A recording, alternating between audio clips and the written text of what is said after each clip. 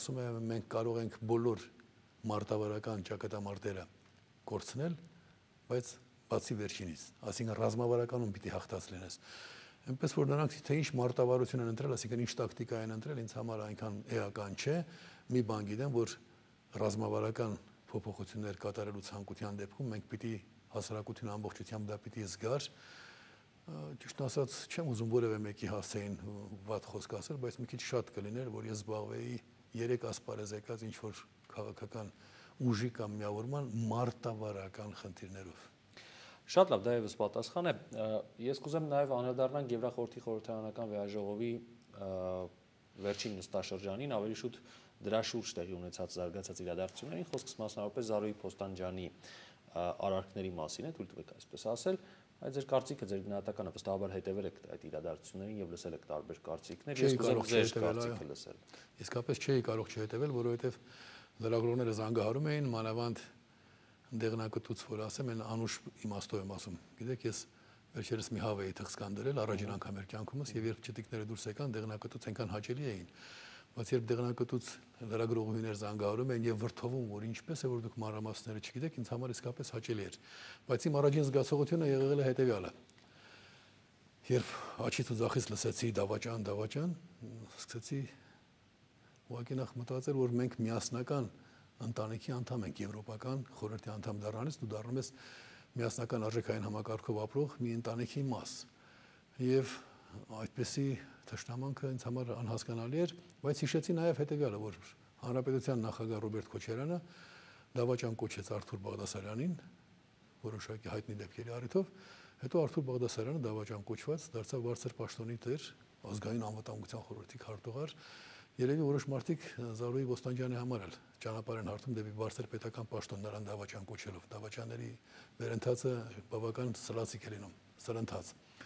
Ինչ վերաբերում է, իհարկե կարելի է նրբանակատություն հանդես բերել, այդ հարցի վերաբերյալ չդիմել նրանց, ովքեր որ ակնհայտորեն նախատրամադրված են Հայաստանի նկատմամբ, երևի մի քիչ փորձառությունը պակասում էր, բայց ընդհանրապես պիտի կարողանանք հասկանալ, որ մենք մարդկության մի մասն ենք։ Օրինակ ես ինձ շատ վատ եմ զգում, երբ Հարավ Կովկաս են կոչում Հայաստանը։ Հայաստանը եղել է Հայաստան։ Կովկաս սկսել է այնտեղ, որտեղից վերջացել է Հայաստանը։ Մեզ ստիպեցին մեր հակառակորդները, որ մենք արդեն մեզ կովկասյան ժողովուրդ համարենք։ Մենք օրեցօր նահանջում ենք։ Եվ դա գալիս է նրանից, որ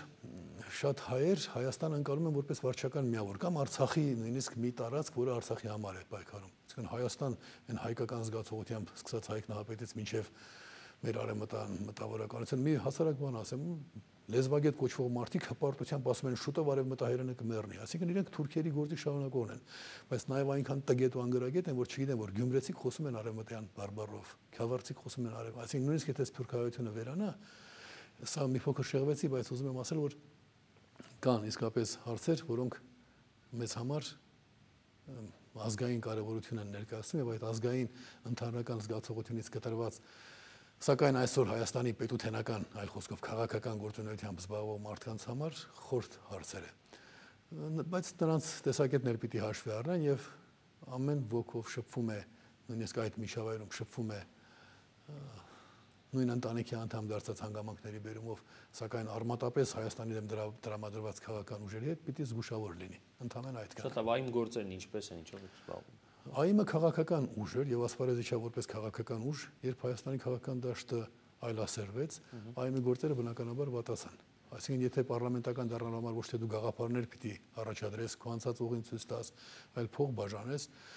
մեր պարլամենտը դարձավ բիզնես կենտրոն եւ այդ տեսակետից մենք նույնիսկ չմասնակցեցինք վերջին ընտրություններին, ասացինք, որ ուղղակի բարոյական էլ չէ մասնակցել այդ տեսակի ընտրությունների եւ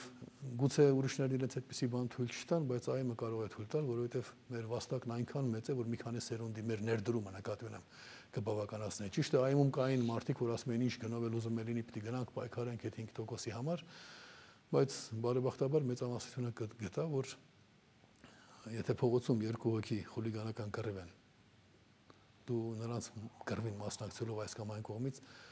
որևէ բանով օգտակար լինել չես կարող, պատկերավոր ասած։ Մի հարց էլ ԱԻՄ եւ մասնավորապես Պարույր Հայրիկյանի քաղաքական ապագան, թե այլևս անցյալով ենք ապրում։ Չգիտեք,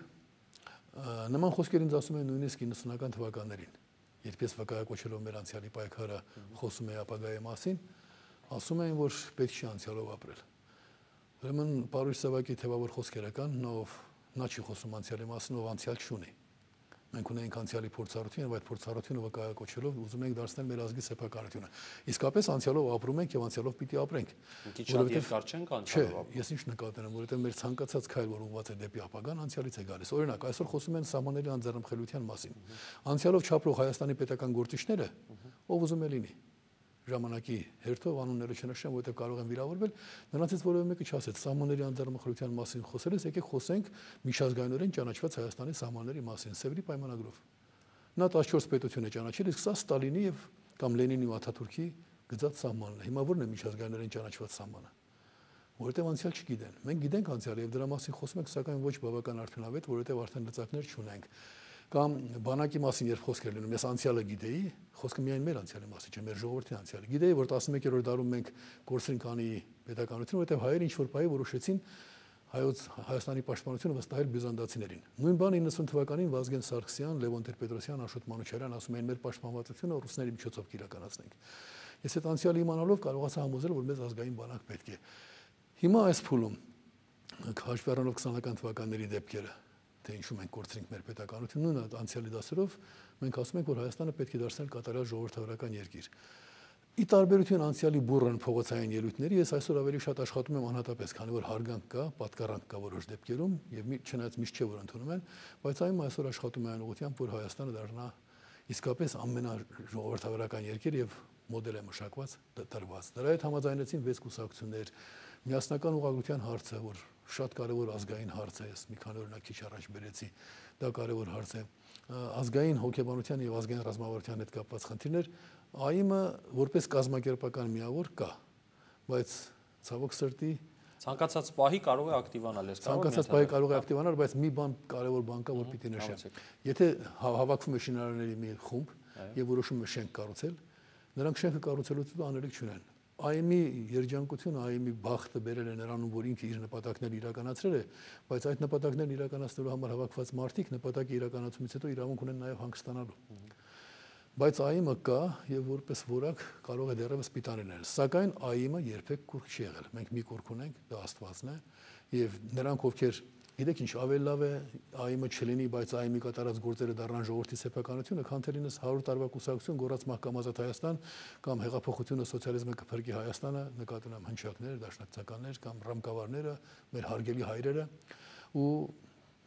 դու լինես, բայց ոչ մի գործ իրականացած չլինի։ Օրինակ, որքան ուրախ կլիներ այսօր Գարեգին Նժդեհը, Դրաստամատ Կանան, երբ հետադարձ հայացքով կնայելու հնարավորություններ ու տեսնել, որ այն ինչ իրենք ուզում էին ու չկարողացան, եղան մարդիկ, որ արեցին, կարողացան անել։ Եվ վերջում դարձյալ երեկվա ձեր նվերին եմ ուզում անդրադառնալ, կարող ենք իմանալ ինչ զենք էր վարչապետի նվիրածը եւ արդյոք գրում եք կամ գրելու եք այն եւ փորձարկել եք արդյոք արդեն հասցրել եք տիրում կամ ինչ որ ձեր առանձնատան այգում, չգիտեմ։ Այսօր արդեն ասել եմ հրապարակով, բայց կրկնեմ, նախ դա առաջին զենքը չէ, որ ես ստացել եմ, դրանից առաջ Արկադի Ղուկասյանից էի զենք ստացել, ըստ երևույթին հայ քաղաքական ասպարեզում ինքնորոշման շարժումը մեջտեղ բերելու համար, որտեղ ընդհանուր ձևակերպումներով տրվեց այդ զենքը, շատ լավն էր, այս զենքն էլ բավական լավ զենք է, փորձարկել եմ,